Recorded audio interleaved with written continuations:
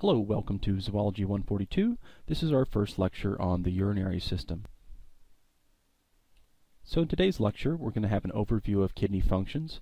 We're also going to talk about the gross morphology and histology of the kidney, and also discuss the vasculature or blood vessels that surround the kidney. We're going to talk about nephron morphologies. Nephrons are the functional units of kidneys, and also talk about nephron physiology. And finally, we're going to review filtration and reabsorption, the two processes by which nephrons within the kidney actually clean our blood. And finally, we're going to start a discussion about glomerular filtration, which will continue on into our next lecture. Okay, the organs of the urinary system include the kidneys, the ureters, the urinary bladder, and the urethra. The kidneys are bilateral organs, that is, we have one on the right and left sides. They are located just underneath the ribs. The one on the right-hand side is slightly lower because of the size of the liver is actually pushing it down a little bit. And the kidneys are responsible for filtering blood, and we'll talk a lot about how they do that in the upcoming slides. The ureters actually transport the filtrate or the urine from the kidneys to the urinary bladder where it's going to be stored. And finally, the urethra is just a muscular tube that helps to convey the urine from the urinary bladder to the outside of the body. And of course, that urethra has urethral sphincters on there, so we can choose when we want to go to the bathroom. Okay, there's a lot of different functions for the kidney. One of the functions is to regulate the concentration of various blood ions or electrolytes. And these are things such as sodium, potassium, and calcium. It also helps us to regulate blood pH by regulating the balance of hydrogen ions and bicarbonate ions. And it also is essential for regulating blood volume. Remember that if you drink a very large quantity of fluid, that fluid gets absorbed in the small intestine, and if that fluid is not pulled out of the bloodstream, we can look at a large increase in blood pressure and a large increase in blood volume. So what your kidneys do is help to pull out the excess water when you consume too much water so that it won't have a great effect on either blood volume or blood pressure. So regulating blood pressure, of course, is another big function of the kidney, as is maintaining the osmolality or salt to water ratio within the blood. And finally, the kidney also is important for producing a few hormones, most important of which is erythropoietin, or EPO. And remember, erythropoietin was a hormone that was responsible for manufacture of red blood cells within the red bone marrow. And finally, the kidney is also important for excretion of metabolic wastes such as nitrogen. And finally, the kidney is also important for excretion of metabolic wastes such as urea and uric acid. And we're going to talk more about. Okay, let's look at the external anatomy of the kidney. You can see that there's an indentation on the medial side of the kidney, which is called the renal hilus, or sometimes the renal hilum. And the hilum is just, again, an indentation where the blood vessels enter and exit the kidney, and also where the ureters enter and exit the kidney. The outer stroma or framework of the kidney consists of a fibrous connective tissue, renal capsule.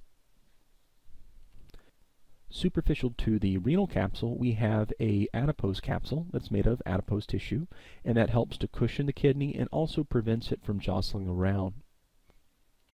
And finally, superficial to the adipose capsule, we have something called renal fascia, and this is a tough fibrous connective tissue that's semi-transparent that holds the kidneys to the back of the body wall. Remember, the kidneys aren't actually in the same cavity with all the other abdominal organs. They are behind peritoneum, and so we say that kidneys are retroperitoneal.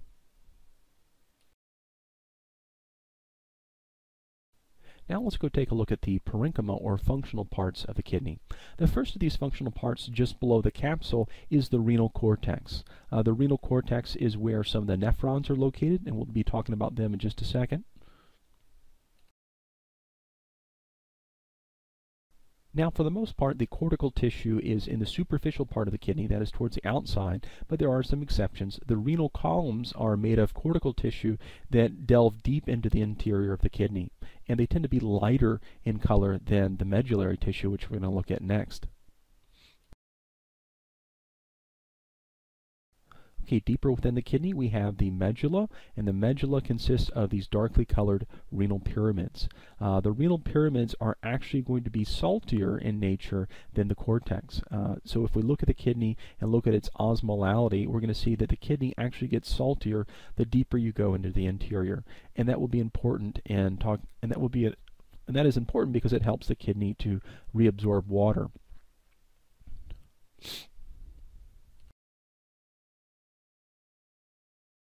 Okay, then there's something called a renal lobe. A renal lobe is simply one of those renal pyramids from the medulla, along with the overlying cortical tissue and the surrounding columns. So the columns plus the pyramids become the renal lobe.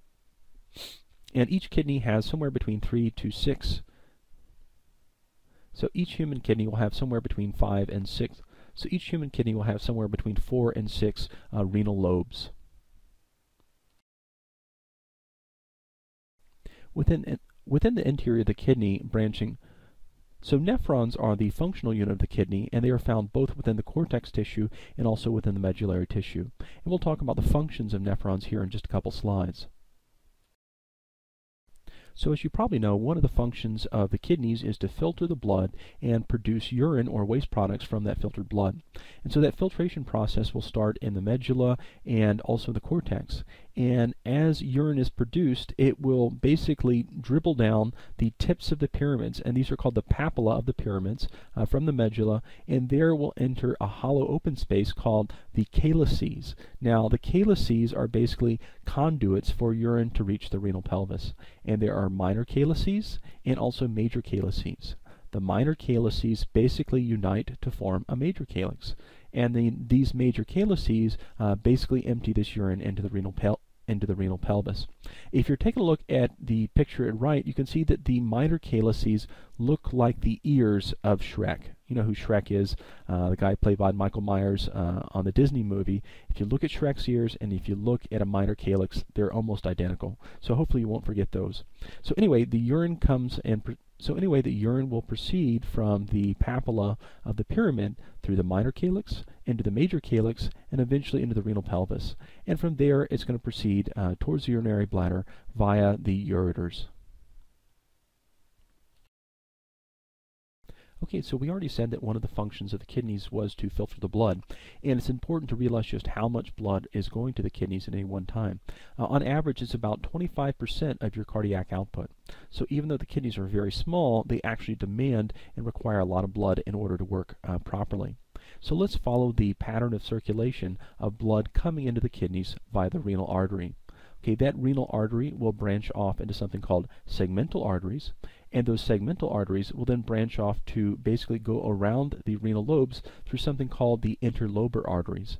And then it will branch up top, and we'll see something called an arcuate artery. This is an arc-like artery at the top of the pyramid, and these arc-like arteries will have projections going into the cortex called the cortical radiate arteries.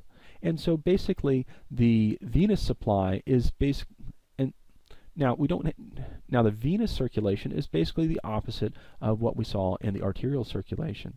So venous blood is picked up by our cortical radiate veins. It then proceeds to our arcuate veins and into our interlobar veins, and finally into the segmental veins and exits the kidney via the renal vein. There are also some small or microscopic vessels that are very important for kidney function. The first of these is something called a glomerulus. A glomerulus basically branches off an afferent arteriole, and it is an area where we have filtration going on. That is, fluid is extruded through this very leaky capillary bed, and then it enters the nephron.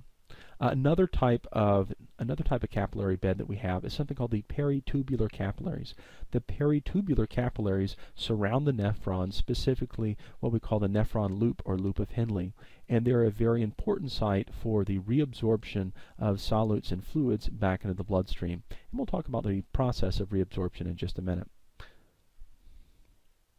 And then finally, the vasa recta. These are just straight veins or arteries.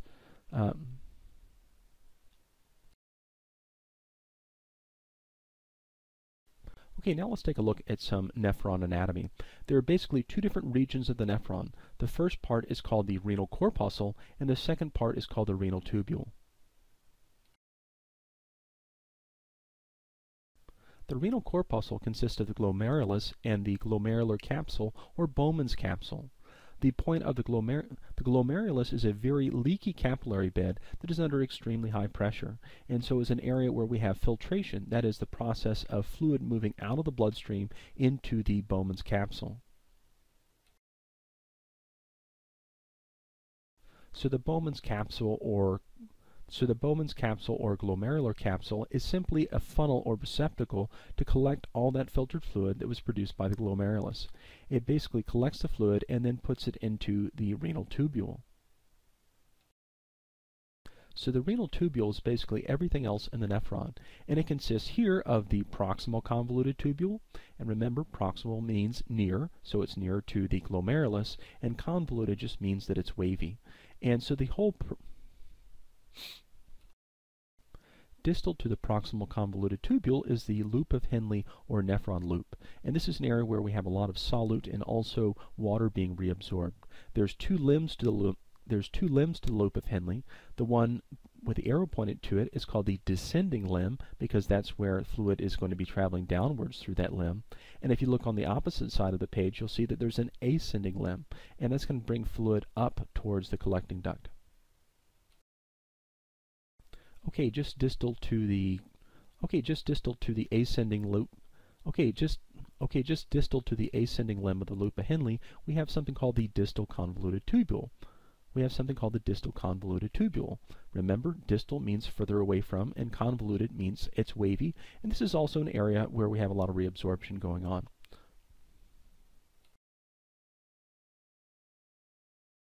And finally, the last structure here is something called the collecting duct. The collecting duct is a relatively large, straight-chambered structure that collects all the urine that is produced by the nephron.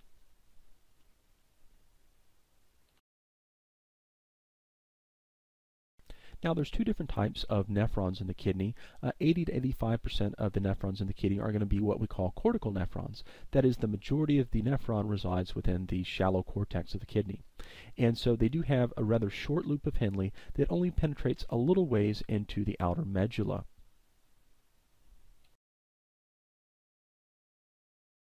Whereas only 15 to 20% of our nephrons are very long loop nephrons called juxtamedullary nephrons. And that's because they have a glomerulus that's deep in the cortex, but a very long loop of Henle that proceeds well down into the medulla.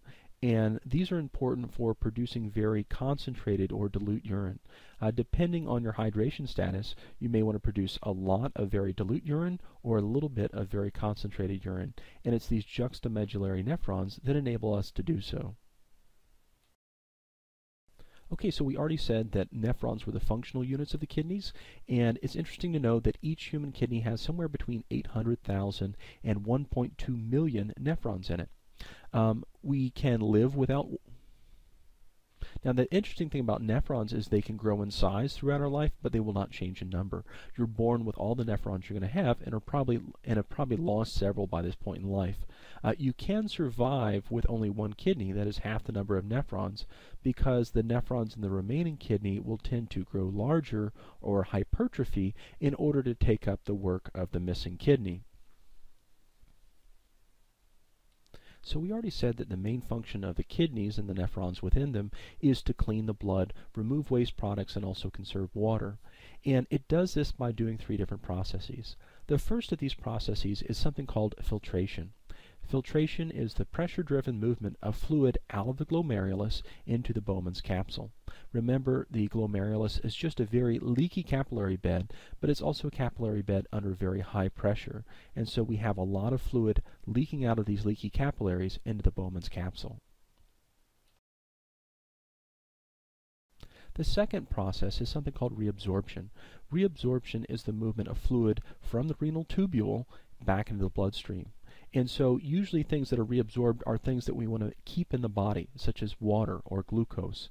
And so reabsorption helps us to reclaim anything that we want to hang on to, because anything that stays as filtrate within this renal tubule without being reabsorbed will eventually be lost in the urine. So the majority of solutes and majority of fluids is actually, the majority of water, for example, is going to be reabsorbed in So the majority of water, for example, is going to be reabsorbed from the tubule back into the peritubular capillaries.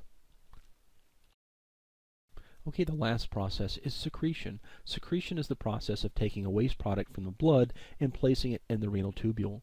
So it travels in the same direction as filtration, but the mechanism is different. And secretion is a very important way to get rid of metabolic waste products, for example, uric acid and urea. So now that we've had an overview of the anatomy and also the physiology of a nephron, we're going to go back and take a closer look at the renal corpuscle. Remember, the renal corpuscle consisted of the glomerulus and also the Bowman's capsule. And the function of this renal corpuscle was to filter the blood. That is, blood will come into the glomerulus, which is essentially a very leaky capillary bed, via the afferent arteriole, and much of the fluid in that blood will be forced out into the Bowman's capsule. Any cells and things that remain within the glomerulus will exit the glomerulus through something called the efferent arteriole. But we do have a lot of fluid, in fact, crossing that glomerular membrane and entering the opening to the proximal convoluted tubule. So the walls of the capillaries, as well as the visceral layer of the Bowman's capsule, form something called the filtration membrane. The filtration membrane enables us to separate some of the liquid components of blood from the cellular components. And so it's composed of 3 layers which sequentially sieve out smaller and smaller elements. The first of these are fenestrations, or pores that are found. The first of these are fenestrations, that is, pores that block blood.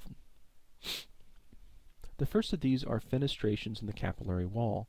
These are small holes that allow fluid, like water, to move through, but are too small to allow blood cells to move through the cap. So the first layer is. So the walls of the capillaries have fenestrations in them. So the walls of the capillaries have. So let's starting with the inside layer. Starting with the inside layer, we see that the wall of the capillary has fenestrations, or windows, in there. These are small pores that allow fluid, like water, to move through, but are too small to allow blood cells and large proteins to move through. The next layer is something called the basal lamina, and this again prevents large proteins from moving from the glomerulus into the Bowman's capsule. And finally, on the outside, we have some cells called podocytes, or literally foot cells, that have interdigitating feet that basically form something called the slit membrane. And the slit membrane even prevents medium-sized proteins, for example albumin, from entering the filtrate. And so what we have is a very fine filter that's made up of 3 different layers. So in essence, you can think of the glomerulus and filtration membrane as a very fine sieve or colander. So take a look at the picture right. We've cooked some noodles in some water, and I want you to imagine these noodles as being analogous to blood cells and large proteins. And when we put them into the glomerulus, hence the colander, what's going to come through the other side of that glomerulus? Well, in this case, we're only going to have water and maybe some salt, if we had salt in our pasta, coming through. The large noodles, which are symbolizing here the proteins in the blood and also the blood cells, tend to be retained within the glomerulus. And so the glomerulus is just basically a sieve that will allow very small things like water and glucose and sodium to pass into the Bowman's capsule, and everything else will leave the glomerulus through the efferent arteriole. Now we call the liquid that enters the Bowman's capsule the glomerular filtrate, because it was filtered from the glomerulus and entered the Bowman's capsule. And again, it consists mainly of water, some ions and electrolytes, and also a little bit of glucose. The filtration fraction is the percent of blood that is entering the afferent arteriole that will become filtrate. So this depends on a variety of factors.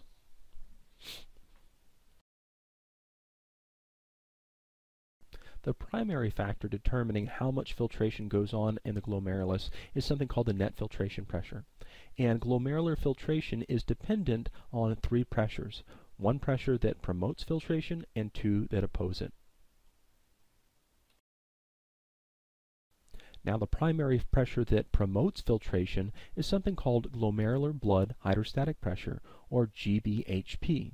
Glomerular blood hydrostatic pressure is basically the pressure generated by the heart as it contracts. Now normally capillary beds don't tend to be very high in pressure, but the glomerulus is an exception. On average, the pressure within the afferent arteriole is going to be around 55 millimeters of mercury of pressure. And this pressure again comes from contraction of the heart. Okay, our second pressure here is one that opposes or resists filtration, and it's called CHP, and CHP stands for capsular hydrostatic pressure. Remember that the capsule here is already filled with filtrate, and when we try to force one fluid into another fluid, we run into some resistance. You know, think about when you were a kid and you got your first fountain drink, and you would suck up a little bit of that fountain drink into the straw, and then if you were like me, you would try to blow it back down there again. And so you probably were aware of a little bit of resistance generated by the fluid that was already in your drink as you tried to force more fluid through the straw into the drink. And so this is analogous to capsular hydrostatic pressure. And so CHP is around 15 millimeters of mercury.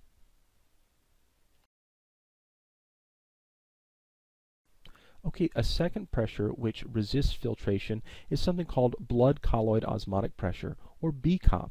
We've talked about BCOP before. Remember that the blood colloids are things like albumin. Because we have more cells and more albumin within the blood, they tend to draw water towards it. They tend to act like solutes, drawing water from the capsular. They tend to act like solutes, that is, sucking water from the capsular spaces. They tend to act like solutes, that is, they tend to act like solutes, that is, they tend to suck fluid from the capsule into the glomerulus. That is, they tend to suck fluid from the capsule into the glomerulus. Okay, so the net filtration pressure is simply the blood. Okay, so the net filtration pressure is simply the blood hydrostatic pressure.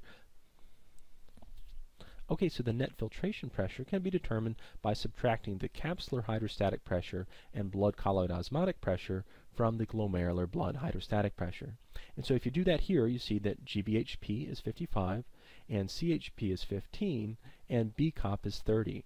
And so if we subtract 30 and 15 from 55, we see that the net filtration pressure is 10 millimeters of mercury.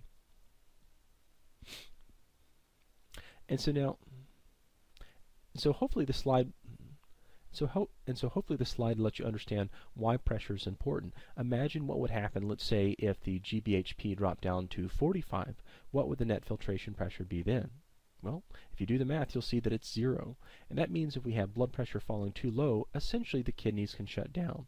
And so it's essential that the kidneys have a mechanism to make sure that the blood pressure is adequate to allow for filtration so that our kidneys can work.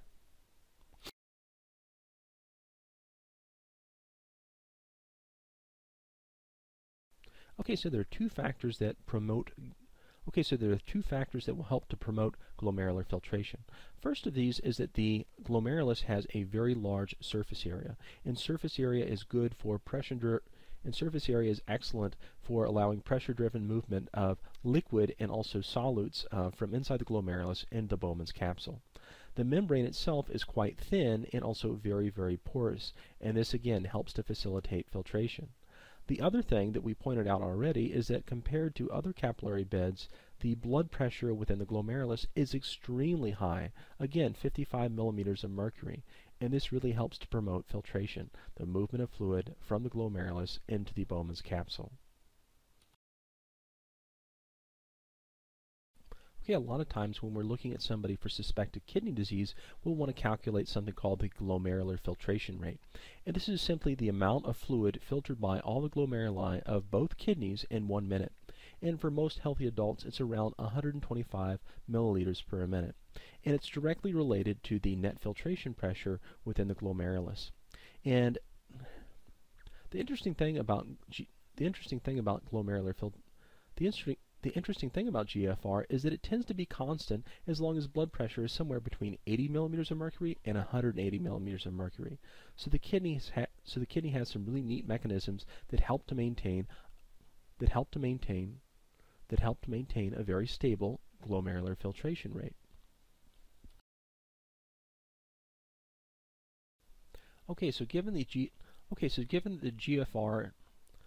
Given that the glomerular filtration rate for an average person is around 125 milliliters per minute, let's figure out how much blood is in fact filtered in one day.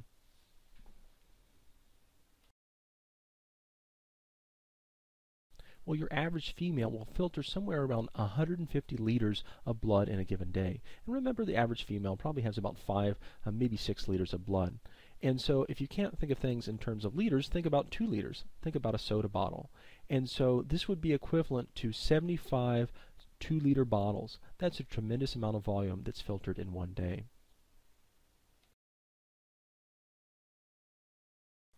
Because of their larger size, males tend to have an even larger volume of blood that's filtered, somewhere around 180 liters per day. That's about 90 2-liter soda bottles. That's a tremendous amount of fluid.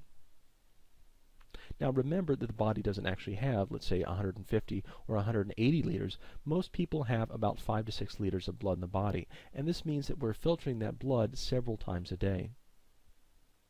Now the important thing to realize about filtrate is potentially any filtrate that remains within the renal tubule will be lost as urine.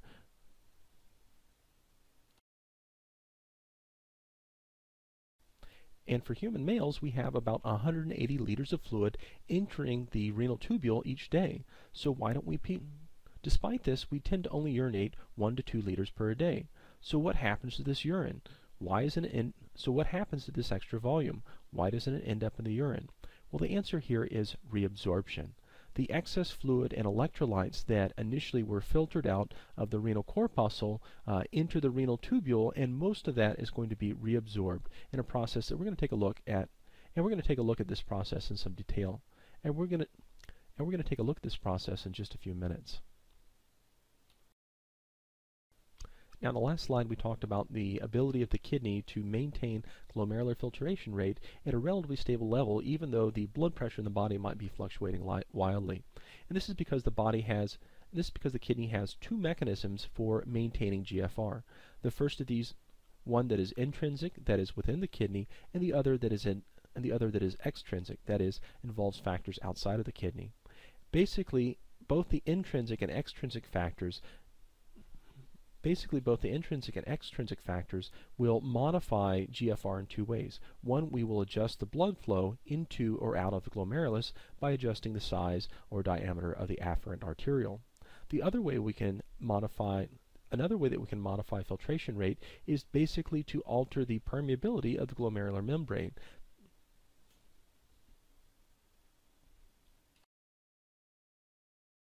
The primary way that the kidney maintains a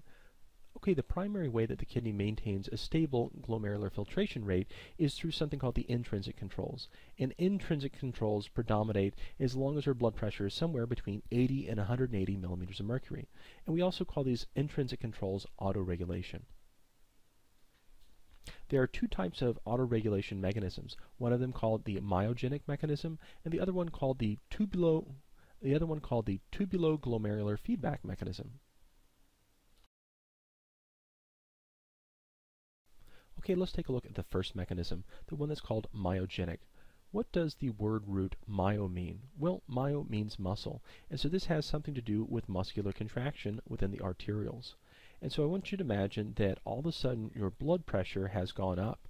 And so instead of having a blood pressure, let's say 120 over 80, your blood pressure is now 180 over 90. And this increase in blood pressure is going to tend to increase the glomerular blood hydrostatic pressure. And remember, this is the primary force that was promoting filtration. So if blood pressure goes up, what should happen is that filtration should go up. But that doesn't happen because the kidney can autoregulate. Basically what happens is this increased force of blood entering the afferent arteriole stretches the walls of the arteriole just a little bit. And those arterial walls are lined with smooth muscle.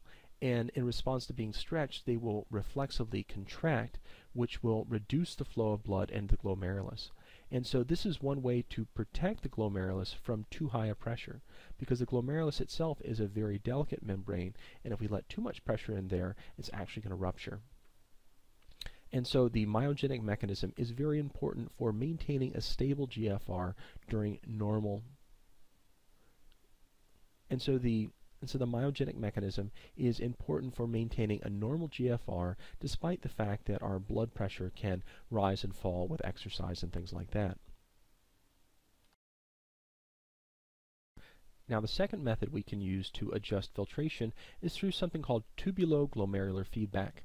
And this involves a structure called the juxtaglomerular complex. And the juxtaglomerular complex is actually part of the juxtaglomerular complex is actually part of the distal convoluted tubule of the nephron, and it lies very close to the afferent arteriole. And within the juxtaglomerular complex, we have a special sensory region called the macula densa. And the macula densa has cells in there that will basically monitor the osmolality or saltiness of the fluid in the tube. And if we have a lot of salt in the tube, it usually indicates that the filtrate is moving too quickly and we haven't had a chance to reabsorb as much of the salt as we like. And so if this happens, basically the macula densa will signal the afferent arteriole to constrict, and this will basically reduce the filtration pressure, and this will basically reduce the flow of blood into the glomerulus and also reduce the amount of filtration.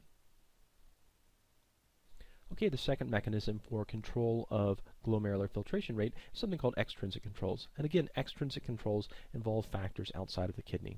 And basically, they only take over if the blood pressure is lower than 80 millimeters of mercury or greater than 180 millimeters of mercury, which usually doesn't happen if we're talking about a nice, healthy person. Now, the purpose of these extrinsic controls is that it will tend to reduce filtration and increase reabsorption, because most of the time it's going to be when we have a lower than normal blood pressure. And in this case, we want to minimize any water loss through the kidneys, so we want to minimize filtration and also maximize reabsorption. And so this can, and there are two different types of extrinsic controls, one involving the sympathetic nervous system and the other one involving the renin angiotensin aldosterone mechanism. Okay, so let's take a look at the sympathetic nervous system control of GFR. So let's imagine that blood pressure has just plummeted. You've had somebody that's lost a lot of blood and they're hypotensive. And if their blood pressure, let's say, is in the 80s and 90s, that's a very big cause for concern. In this case, the adrenal medulla will secrete epinephrine and norepinephrine, which will basically cause the blood vessels in the periphery of the body to constrict. Now, this constriction will help to increase blood pressure and bring it back to normal, but it will also help to reduce the flow of blood into the glomerulus. And so in this case, we are diverting blood away from the kidneys and increasing vascular resistance elsewhere in the body in order to maintain blood pressure.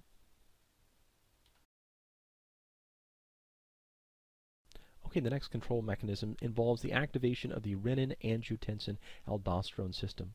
And remember, renin was an enzyme that helps to convert angiotensin 1 into angiotensin 2, and angiotensin, as the name implies, is a hormone that is going to cause constriction of blood vessels, which is going to raise the blood pressure in the body, but also reduce the flow of blood through the glomerulus and reduce filtration rate.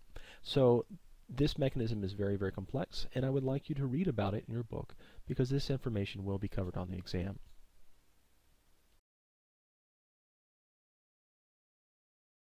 Okay, welcome back to Zoology 142 Online. This is part 2 of our lecture on the urinary system. Now you should remember from last time that nephrons are the functional unit of the kidneys, and they're basically the ones that are helping us to remove waste products from the blood, but also conserve things that we want to hold on to, for example, water, glucose, and things like that. And so the nephrons have 3 different processes that they go through. Filtration, which is the pressure-driven movement of fluids from the glomerulus into the Bowman's capsule. And remember, the glomerulus was essentially just a very leaky capillary bed. And everything that's filtered enters the Bowman's capsule, and the Bowman's capsule is basically a funnel which will send stuff down into the renal tubule. And so reabsorption is the process of taking stuff from the renal tubule and putting it back in the bloodstream. And so that's important for reabsorbing things like water or glucose or anything that we don't want to end up in the urine. And finally, the third process is secretion. Secretion goes from the bloodstream back into the tubule. And this is a way to rid ourselves of excess waste products, for example, urea and uric acid, that we want to get out of the body. Okay, big picture is, remember that anything that remains in the renal tubule by the time we get, to the collecting duct and beyond is usually, so the big picture here is that anything that stays in the renal tubule is eventually going to end up as urine. So anything that we don't want to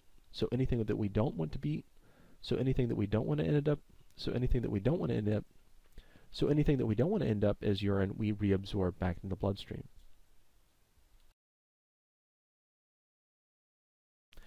Okay, so this table just shows the different blood components that are filtered and also later reabsorbed by the renal tubule. So you see that on average about 180 liters of water becomes filtrate for each day. But on average about 178 to 179 of these liters of water are reabsorbed back in the bloodstream. So as a result, we only have 1 to 2 liters ending up in the urine. Okay, same with proteins. I said proteins rarely end up in the urine, and that's because proteins tend to be too large. Okay, now let's look at bicarbonate. 275 grams of. Now let's look at sodium. 579 grams of sodium are filtered, and about 575 grams are reabsorbed. So only 4 grams of sodium are lost in the urine. Now let's look at glucose. Now glucose is important. Now let's take a look at glucose. On average, about 162 grams of glucose are filtered. On average, about 162 grams of glucose is filtered per day, and 162 are reabsorbed. That is, Now let's look at glucose. On average, about 162 grams of glucose are filtered out of the Bowman's capsule. Now let's take a look at glucose. On average, about 162 grams of glucose is filtered per day. That means it moves from the glomerulus into the Bowman's capsule, and eventually the renal tubule. But now let's look at reabsorption. The same amount is reabsorbed, 162 grams. And what this means is that no glucose should ideally end up in the urine. And that's because glucose is a very valuable energy molecule. We don't want it just being washed into our urine because that wouldn't make a whole lot of sense. Now let's take a look at some things that aren't reabsorbed as much. Look at urea. We filter about 54 grams per day and reabsorb about half of that. And you can almost think of that reabsorption as being inadvertent. We don't want a lot of urea in the body, and so we will actually have 30 grams of urea ending up in the bloodstream. So we'll actually have about 30 grams of urea ending up in the urine. So where did the other 6 grams come from? Well, they came from secretion. That is the process of taking this extra waste product and then putting it back into the renal tubule so that it will be excreted from the body. And finally, let's look down at the very bottom. Okay, and finally let's look down at the very bottom at creatinine. Creatinine is basically a byproduct of muscle metabolism, and you can see that on average about 1.6 grams is filtered each day and 0 grams is reabsorbed. And that means that 1.7 grams of creatinine will actually end up in the urine, and that's because we have about 0.1 gram actually being secreted in there. And creatinine is important because it's something that's normally not reabsorbed at all. And so we can use creatinine to estimate the filtration rate. And we'll talk about that in a few slides. And so we can use creatinine to estimate the glomerular filtration rate. And we'll talk about that in a few slides. Now your book goes into quite a bit of detail about the histology of the renal tubule. We're not going to go into a whole lot of detail, but suffice it to say the renal tubule is made up of simple epithelium. And remember that simple epithelium is very good for absorption and secretion. So there are 2 ways that things can get reabsorbed. One is they can take a paracellular route, that is, they can go between cells to enter the bloodstream. And this tends to happen for very small molecules, nonpolar molecules, whereas most of the things will be taking a transcellular reabsorption route. That is, they're going through cells, and in order to go through cells and enter the bloodstream, they usually have to go through a membrane-specific protein.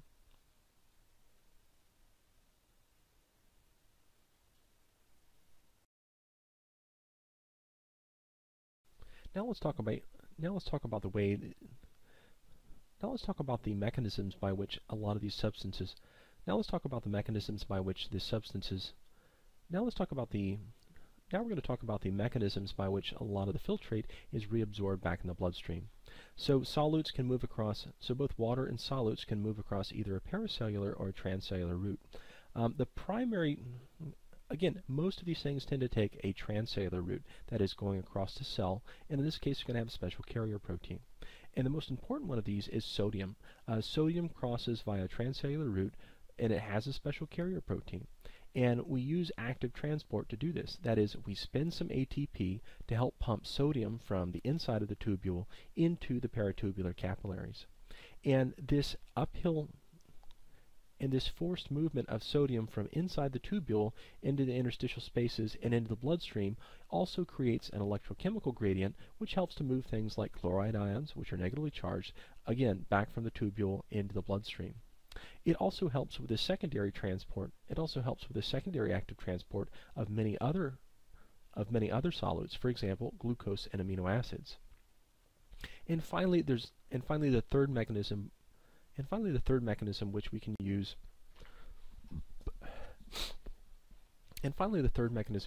to move things across the tubule is just passive transport, simple osmosis or diffusion. Now think about if sodium is moving from the tubule into the bloodstream, where does water want to go? Well, water always wants to follow the solute. That's because solutes suck. So if sodium moves from the tubule into the peritubular capillaries, you can bet that water wants to go that way too. And so water tends to move just through the process of solute drag. And so water tends to move just through the process of solvent drag. Lipid soluble compounds may also cross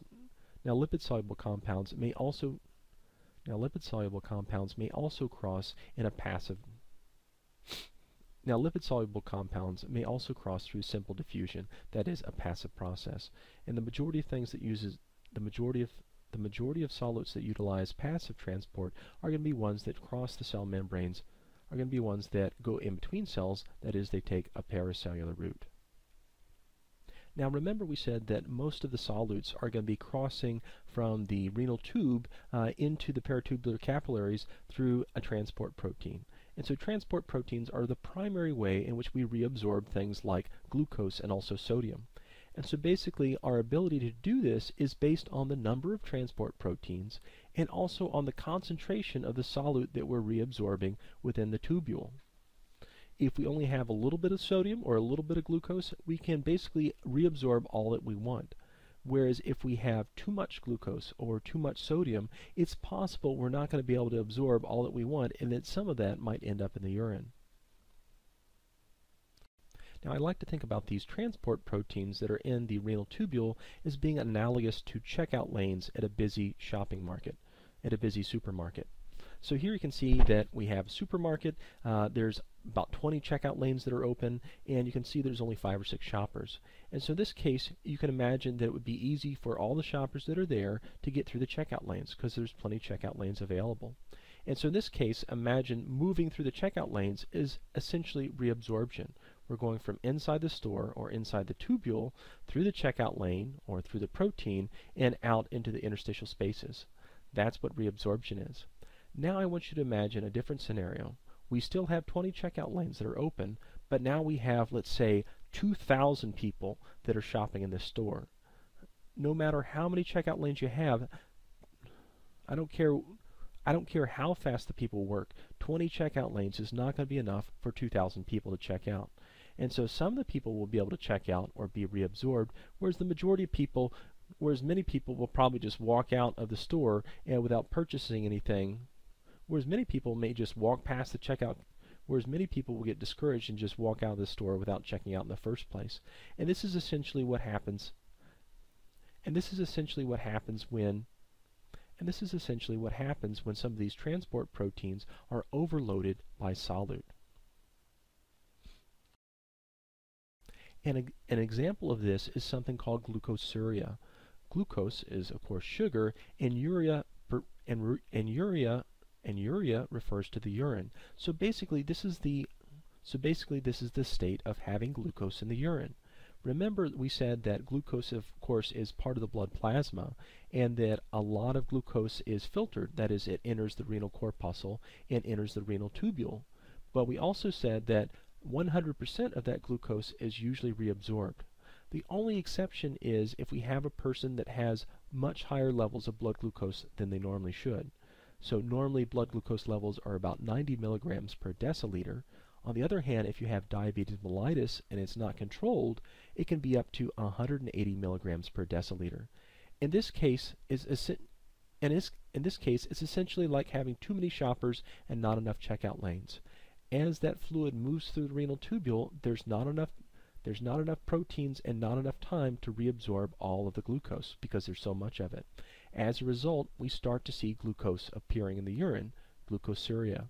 And so glucosuria is an abnormal finding. We definitely don't see it in healthy people, and when we do see it in somebody's urine, it's a good indicator that they may have diabetes mellitus.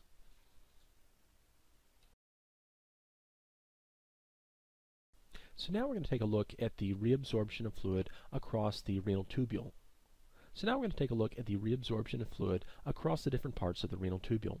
Remember the first part of the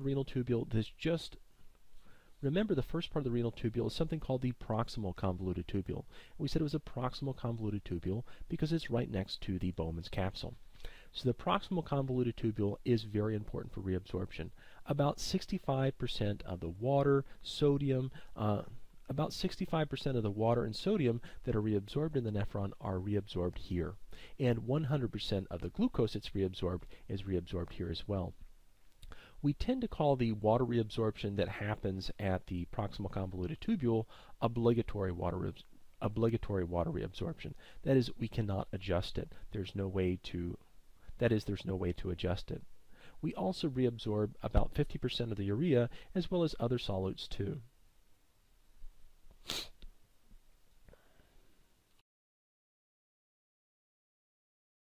If you take a look at your textbook, you'll see that the reabsorption of these various solutes in the proximal convoluted tubule is somewhat complex. But the big picture here is that we're spending energy in the form of ATP to move sodium from inside the tubule out into the interstitial spaces and eventually into the peritubular capsules, and eventually into the peritubular capillaries. Now, because sodium is positively charged, it tends to bring chloride along with it, so chloride oftentimes will follow sodium. On the other hand, take a look at what hydrogen does. We actually have a protein that allows sodium in while hydrogen's going out. And so hydrogen ions can move into the tubule and basically be secreted through what we call an antiport system.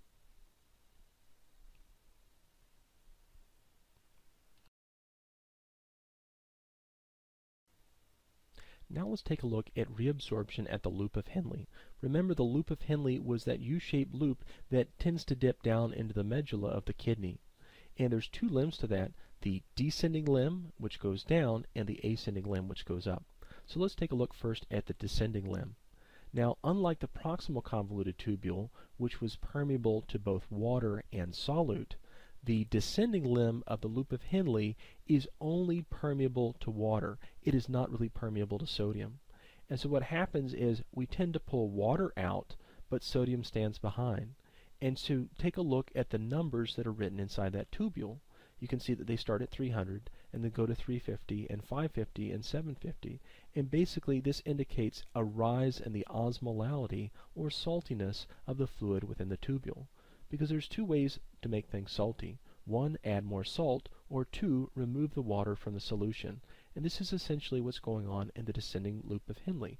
Water is being pulled out and sodium is remaining behind, and so in that case the osmolality of the tube increases as it descends down into the medulla.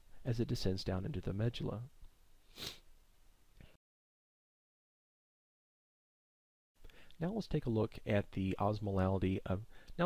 what's going on inside the ascending limb of the loop of Henle. The ascending limb is permeable to solutes like salt, but is not permeable to water. So in this case, we continued to use active transport to pull salt or sodium out of the descending limb, and this tends to make the osmolality less. Basically, we're taking salt out and leaving more water behind. And so as we move up the ascending limb of the loop of Henle, the osmolality will start to decrease, going from 350 down to 150 down to 100. Remember, the osmolality of normal blood plasma is about 300 milliosmoles. And so in this case, at 100, we're about 1/3 of the osmolality of regular blood. So we're very, very dilute at the point when we reach the distal convoluted tubule.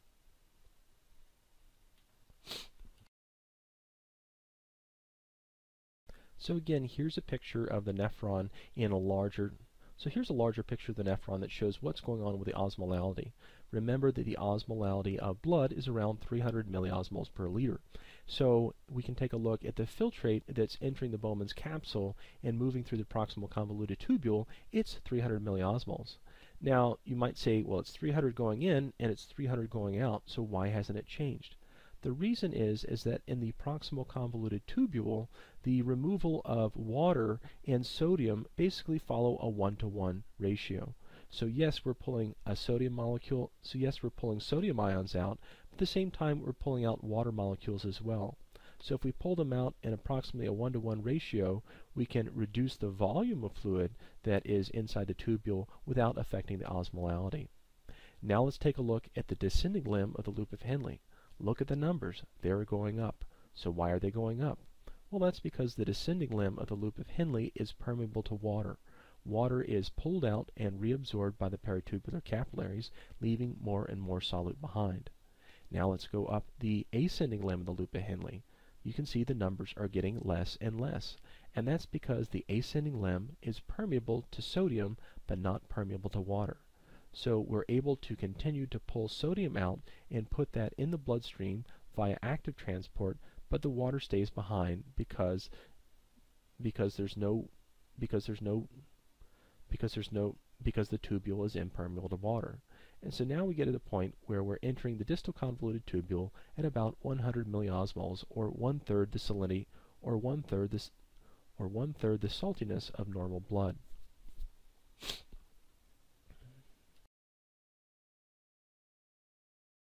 So here we're at our last part of a renal tubule called the distal convoluted tubule. Here we have fluid that's entering this tubule at approximately 25 milliliters per minute. Remember that the GFR was 125 milliliters per minute. So the big picture here is that the majority of fluid has already been reabsorbed. And that was called obligatory water reabsorption because we can't really adjust it. And so we're going to absorb a little bit more water here, as well as some sodium and some chloride.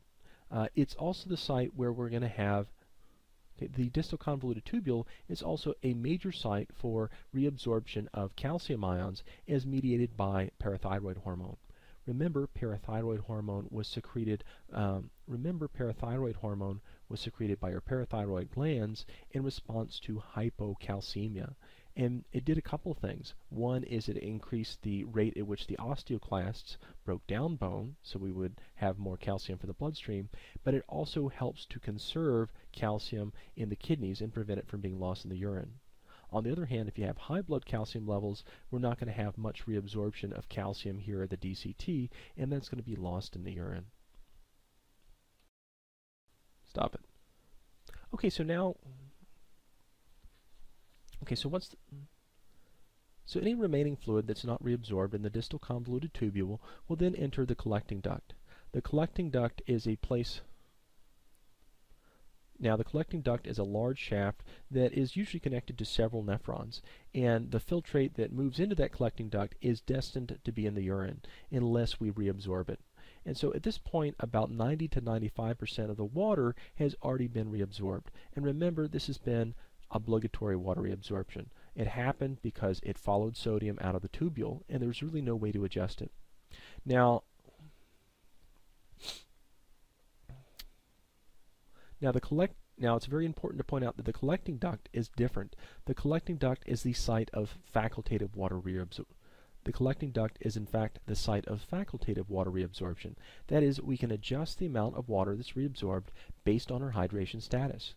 If we're really dehydrated, we want to make sure that we reabsorb as much water as possible so that we can keep up blood volume and blood pressure. On the other hand, if we just drank one of those 357-ounce bladder busters from 7-Eleven, we probably don't want to reabsorb any of the excess water. So there's special cells within the collecting duct that help us to reabsorb sodium and also excrete potassium based on dietary intake. As it turns out, potassium actually can build up in toxic levels in the body pretty quickly, and so this is a place where we can secrete this is a place where we can get rid of that extra potassium and put it back into the filtrate.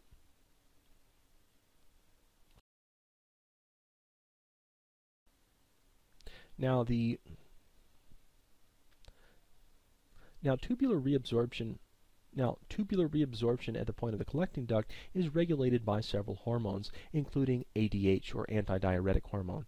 And ADH is probably the most important hormone and the one that you need to know. ADH is produced by the posterior pituitary, and it's secreted in times of dehydration. That is, when the blood's osmolality is higher than normal because we have less water in there. And what it does is increase the facultative reabsorption of water at the collecting duct.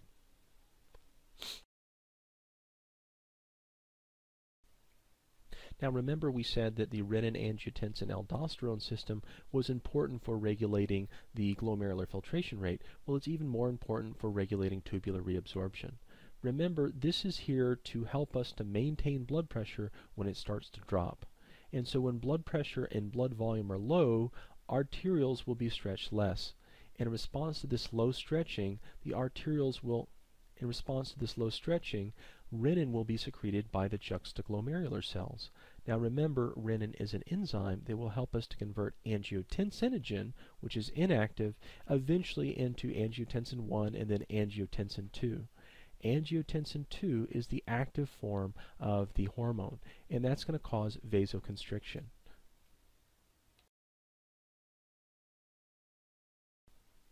This vasoconstriction will actually cause the glomerular filtration rate to drop because we've constricted our afferent arterioles, and it will also cause an enhanced sodium and water reabsorption. This enhanced sodium and water reabsorption will also help us to jack up the blood pressure because more water will remain in the blood instead of being lost in the urine. And finally, aldosterone.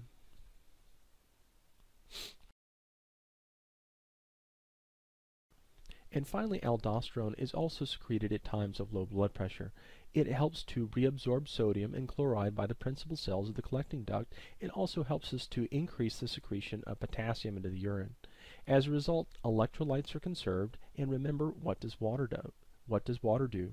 Water tends to follow the electrolytes, and so more water into the tube, and so more electrolytes reabsorbed equals more water reabsorbed, which means we're going to have a large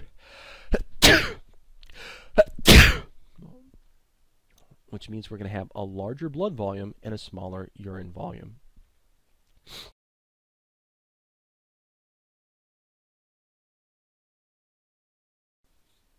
Now the way that ADH enhances facultative reabsorption of water is that it causes special proteins called aquaporins to be inserted in the collecting duct membrane. And it's these special proteins that allow water to move from the collecting duct into the interstitial spaces and eventually back into the peritubular capillaries. Ordinarily, without these aquaporins, the collecting duct membrane would be impermeable to water, and so there would be no way to reabsorb it. But the more ADH we have, the more aquaporins we have, and the faster fluid will move from the collecting duct into the interstitial spaces. So the result of increases in ADH levels is that more water remains in the blood. So the result of elevated ADH levels is that more fluid will be reabsorbed and less will be lost in the urine. That is, we are maintaining blood volume at the expense of producing we tend to maintain blood volume and produce a very small and concentrated urine volume. So another hormone that affects water reabsorption is something called atrial natriuretic peptide. Atrial natriuretic peptide is produced by the walls of the atrium in response to large increases in blood volume. Remember, a large increase in blood volume is going to cause a rise in blood pressure. In this case, ANP travels from the travels from the heart through the bloodstream to the kidneys, where it inhibits reabsorption of sodium and water at the proximal convoluted tubule. Now, in this case, if we're not reabsorbing sodium, we're also having a very hard time reabsorbing water. And so in this case, we can end up with more water remaining within the tubule and less of it being reabsorbed. And what this helps us do is get rid of excess water by leaving it in the renal tubule and losing it in the urine.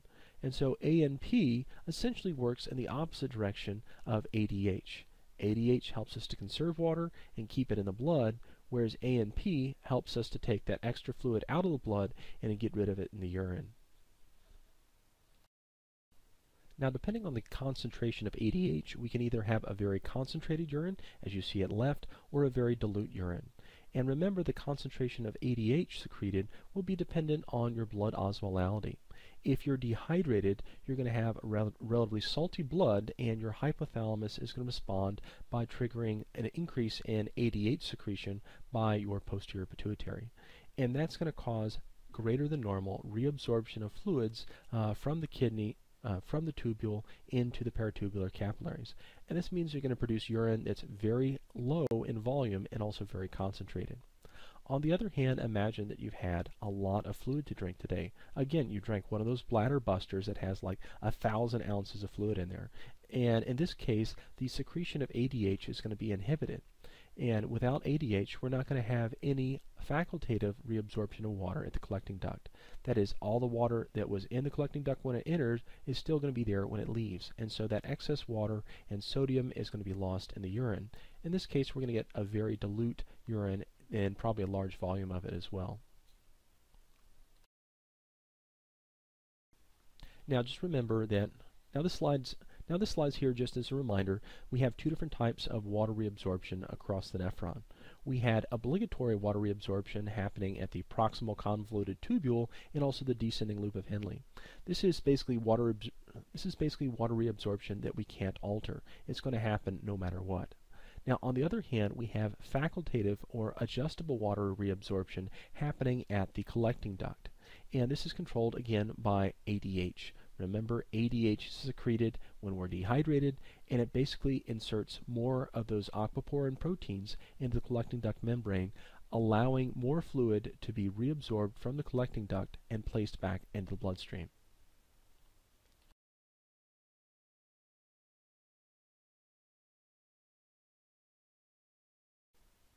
Okay, now let's take a look at how we produce dilute urine.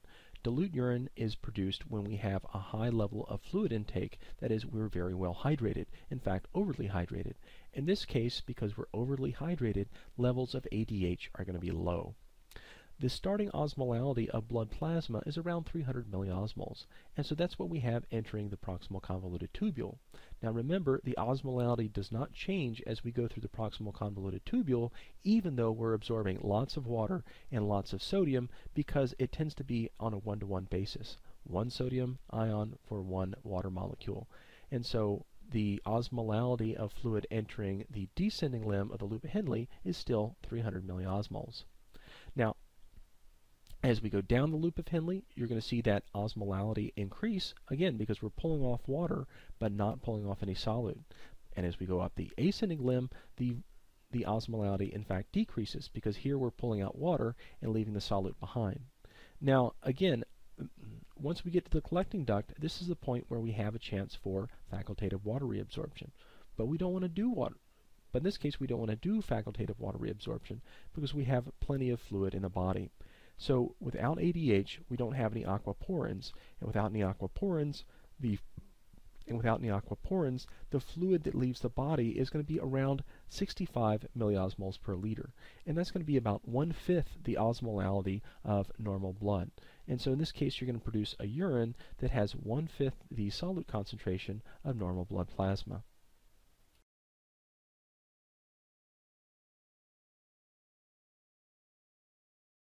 Okay, now let's take a look at how we produce concentrated urine. Remember, we're going to produce concentrated urine when we are dehydrated. When we're dehydrated, we're going to secrete a lot of ADH, and ADH is going to enhance the facultative reabsorption of water at the collecting duct. Sounds like a test question, doesn't it? Anyway, This involves principally the long loop juxtamedullary nephrons. These are the nephrons that go way down in the medulla and allow us to produce very, very concentrated urine. So one of the things that ADH does is induce a very high osmotic gradient between the tubule and the medulla. That is a very big difference between the salt concentration on the outside and inside the tubule. And in general, it tends to be saltier outside the tubule because we have lots of urea there. And that helps to draw the extra water out of the tubule into the capillaries when the aquaporins are in that collecting duct.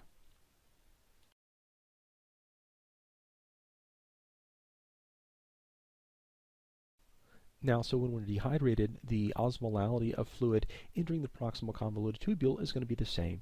It's going to be about 300 milliosmoles. And again, it doesn't change as it goes across the proximal convoluted tubule.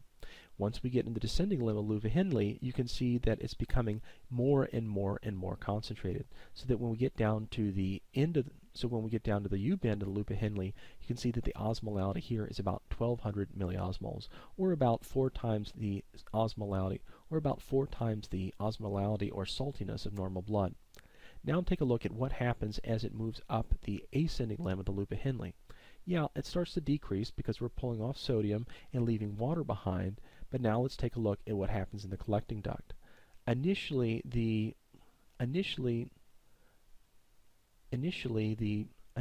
filtrate that was entering the collecting duct has an osmolality of around 300 milliosmoles.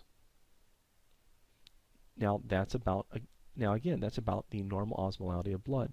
But now take a look at what happens as that fluid moves down the collecting duct.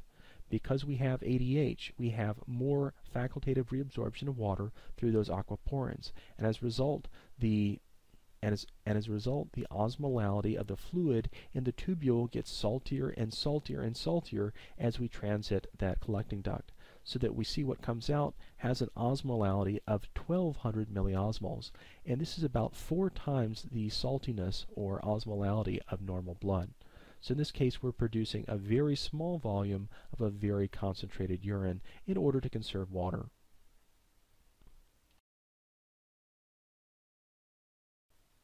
Now, one of the reasons that the juxtamedullary nephrons are so good at conserving water is that there's something called a countercurrent exchange mechanism going on. And instead of talking to you about it with a static picture, I found a great animation about this on the internet, on YouTube, so I would like you to stop the lecture at this point and click on the link. Now, the guy is British and he does have a funny accent, so after you're done but he does do a very good job at explaining how a countercurrent multiplier mechanism works. Okay, now we're going to shift gears and talk about some of the medications that affect the urinary system. The first of these is something called diuretics. A diuretic is anything that increases the amount of urine output. It makes you pee. So diuretics can work in several different ways. For example, caffeine increases urine production because it retards the reabsorption of sodium. Remember that water tends to follow sodium, and so if sodium stays within the renal tubule, water is going to stay there too, and more water is going to be lost in the urine. On the other hand, if you drink alcohol, alcohol basically increases diuresis by inhibiting ADH release. Remember, ADH comes from the pituitary gland, and it normally causes an increase in the facultative reabsorption of water at the collecting duct.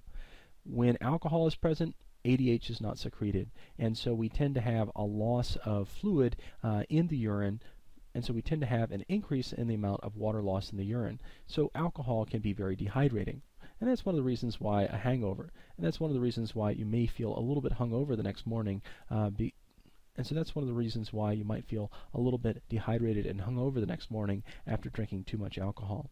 And finally, we actually have, and of course we also have diuretics that we prescribe to patients. These include things like the loop diuretics Lasix or furosemide. Furosemide basically inhibits the formation of that salty medullary gradient, which helps with the reabsorption of water. Without that very large osmotic gradient, we don't reabsorb near as much water. From the tubule. Without that osmotic gradient, we don't tend to reabsorb Without that osmotic gradient, we don't tend to reabsorb as much water, and so more water stays within the renal tubule.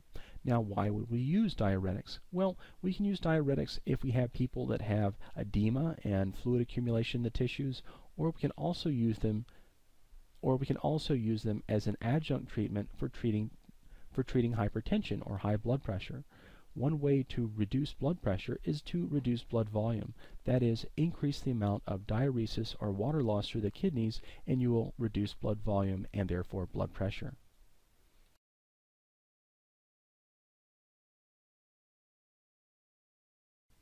So now we're going to talk about some tests used to evaluate kidney function.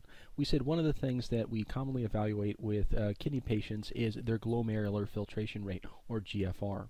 And the way in which we do that is we look at substances that are passed on in the urine and also look at their concentration in the blood. For example, creatinine is a byproduct of muscle metabolism, and it is filtered in the glomerulus but not reabsorbed at all. And so we can look at a concentration of creatinine in both the blood and in the urine collected in a 24-hour period and get a pretty accurate indicator of the GFR, or glomerular filtration rate. More recently, we've used a plant polysaccharide called inulin to estimate GFR, but this has to be administered before you conduct the before you do the GFR test. But obviously this has to be administered before you collect the urine and do the GFR test.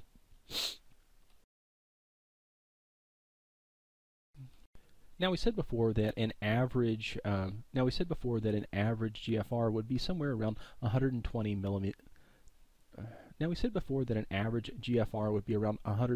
milliliters per minute.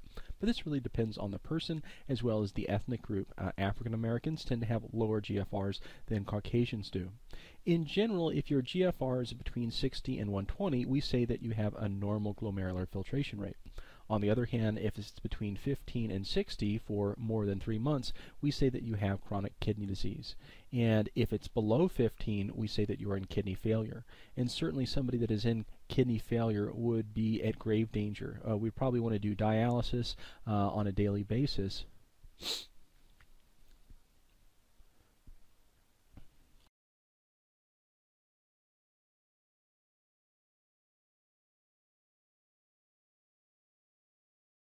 So we classify a patient as having chronic renal disease when their GFR falls below 60 milliliters per minute for more than 3 months. We say more than 3 months because there are several disease conditions and medications that can temporarily reduce your GFR, but that may not be a permanent thing. If, on the other hand, if your GFR hasn't come up after 3 months and it's still below 60, it probably indicates that it's a chronic, long-standing condition. And remember, renal failure is a GFR less than 15 milliliters per minute. And that's going to result in some pretty nasty conditions like uremia, which is basically just urine within the blood, or azotemia, which means that we have a lot of dissolved nitrogen compounds within the bloodstream, higher than normal levels of, for example, higher than normal levels of uric acid and urea. Another thing that can happen in kidney failure is that we get anemia. Remember that the kidney was responsible for manufacturing and secreting erythropoietin, and erythropoietin was responsible for the division, and erythropoietin was responsible for stimulating the production of red blood cells. So if the kidneys are so damaged, they don't produce a whole lot of erythropoietin, and so we don't have as many red blood cells as we should. So as a result, we're anemic.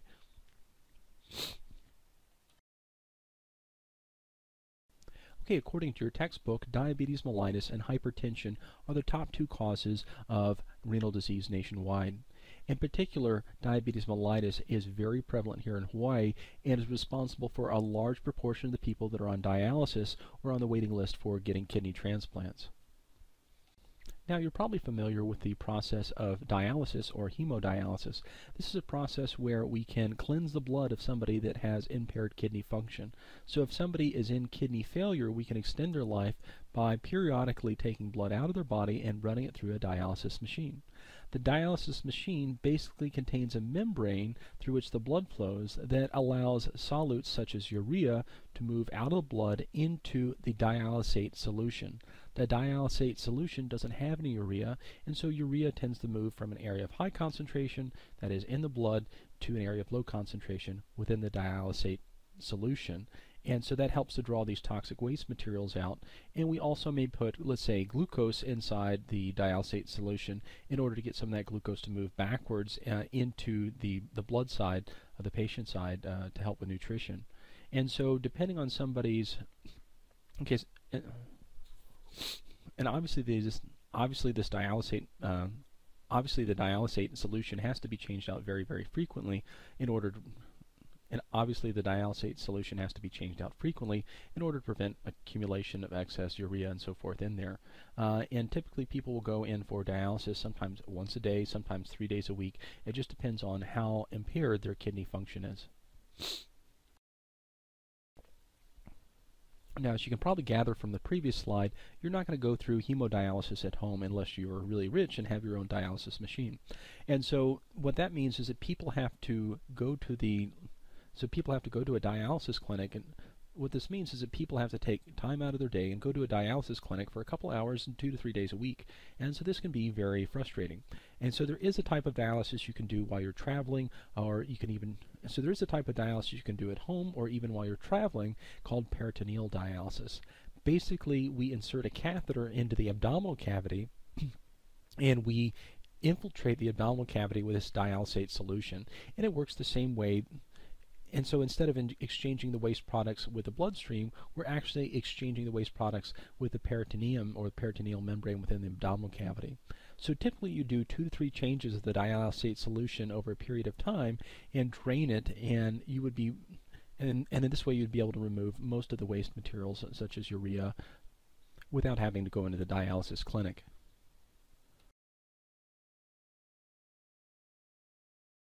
So now we're going to go on and talk about some of the physical and chemical characteristics of urine. Probably this week or next week you're going to be involved in doing a urinalysis experiment in lab. Basically, we're going to have you urinate in a cup. Basically, we're going to give you something to drink and then have you urinate every half hour for 3 hours to see what effect that particular beverage had on the volume of urine you produced, and also on the osmolality, and also on the specific gravity or density. So the specific gravity, which is abbreviated SPG, is just a measurement of the density of the fluid. Normally distilled water has a specific gravity of 1.000, which means that 1 milliliter of water weighs exactly 1 gram. Now, any solutes that we add to this fluid is going to increase the specific gravity. So specific gravity of urine typically is going to be greater than that of distilled water because it has solutes. And we measure this specific gravity with something called a refractometer. So at the left-hand side, you can see somebody placing a drop of urine on the prism of the refractometer. We then close a cover over that prism and look at it in the light, and basically the refraction of light through that prism and through the urine will give us an indication of the specific gravity. Here you can see the specific gravity of the urine sample is 1.020, which is fairly concentrated. And again,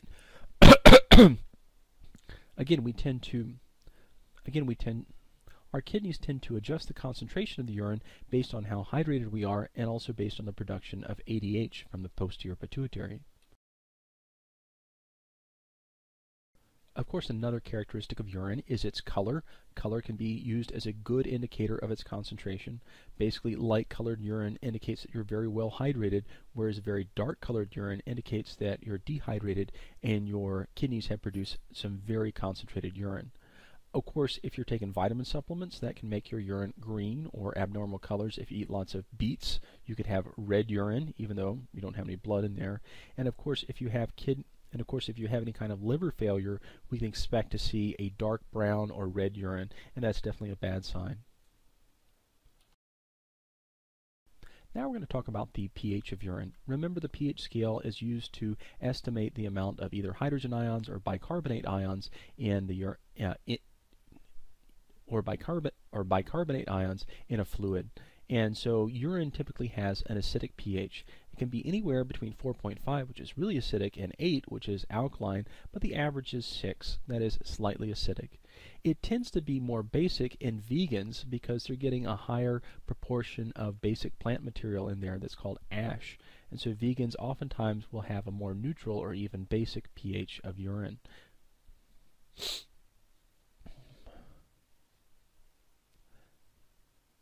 Now, changes in pH can also, sometimes changes in pH can also indicate sometimes a change in pH of your urine can also indicate that you may have a urinary tract infection, and we'll talk about that in laboratory next week.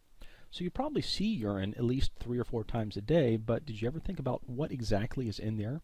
Well, we already know that, of course, there's a lot of water in there. Urine is, in fact, about 95% water and about 5% solutes. And these solids include things we've talked about, such as urea and uric acid. And remember, these were nitrogenous compounds that are somewhat toxic and come from the breakdown of amino acids. And so we tend to need to get those out of the body fairly quickly. Another component we'll find in urine was creatinine. And remember, creatinine was a natural byproduct of muscle metabolism. And it is filtered in urine and it's not reabsorbed. So we will use creatinine to estimate your glomerular filtration rate.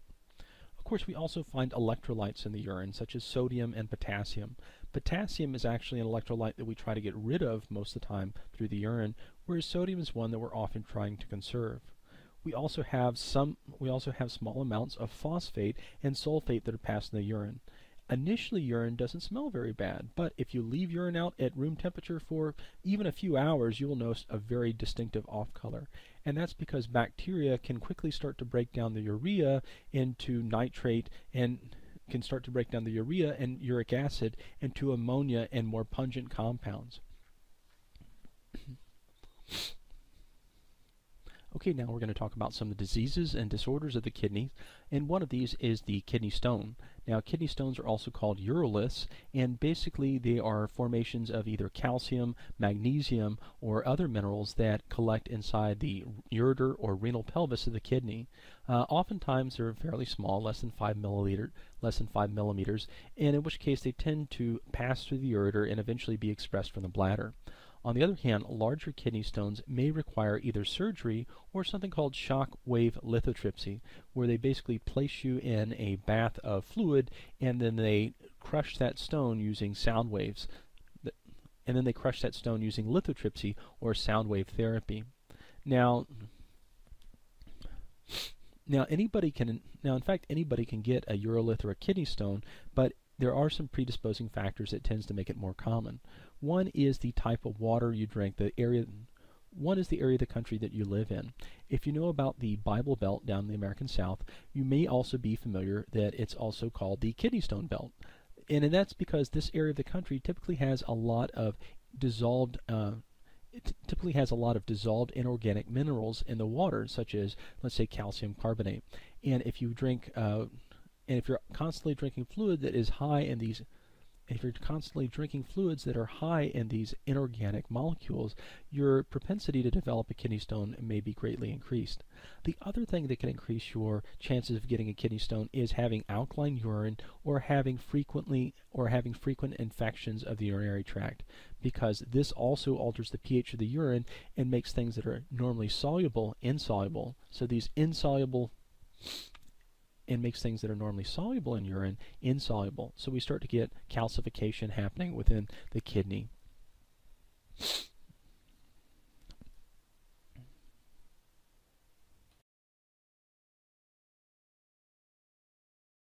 Okay, and finally, before ending this week's lecture, I just want to talk about a common question that I get: can I drink my own urine? Well, the answer is yes, you can drink your own urine, but do you want to?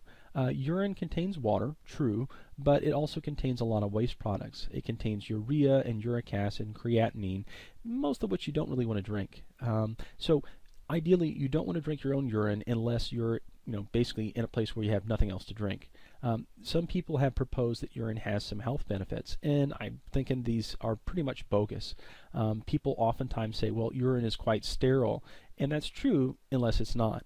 Think about urinary tract infections. So it is possible to have a UTI and transmit bacteria back into yourself by drinking that urine.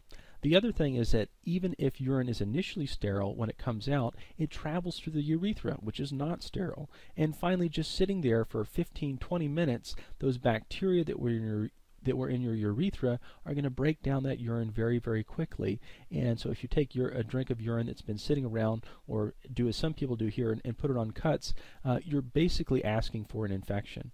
And so the short of it is, no, there is no medically sound reason to drink your own urine. You will still. And so the short of it is, there is no medically. And so the short answer. So the big picture is. So the take-home message is, no, there is no medical evidence that drinking your urine. So the take-home message is, there's absolutely. So the take-home message here is that there's absolutely no medical evidence that drinking your urine will help you in any way. So unless you have a taste for it, I would recommend against it. This concludes the lecture on the urinary system. Be sure to read the following topics that we did not cover in lecture. Please read about the anatomy of the ureters, urinary bladder, and urethra.